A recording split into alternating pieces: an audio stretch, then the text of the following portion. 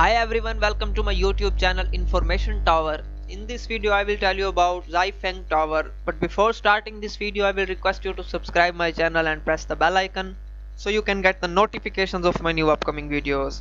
Now let's start the video.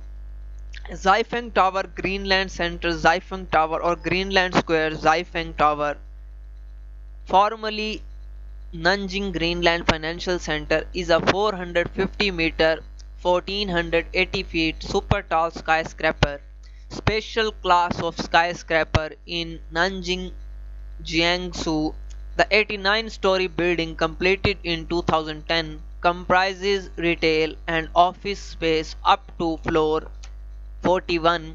Floors 49-71 feature a hotel, numerous restaurants and a public observatory on the 72th floor. The tower, stepping its we can say is functional office, hotel and retail, are located above grade, while the restaurants and the public observatory are housed at the top of the tower.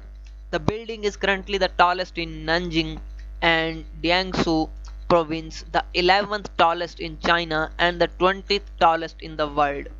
Architectural firm Skidmore, Owings and Merrill designed the building, led by Adrian Smith. The tower occupies an area of 18,721 square meters. The Nanjing Greenland Intercontinental Hotel is located within the tower.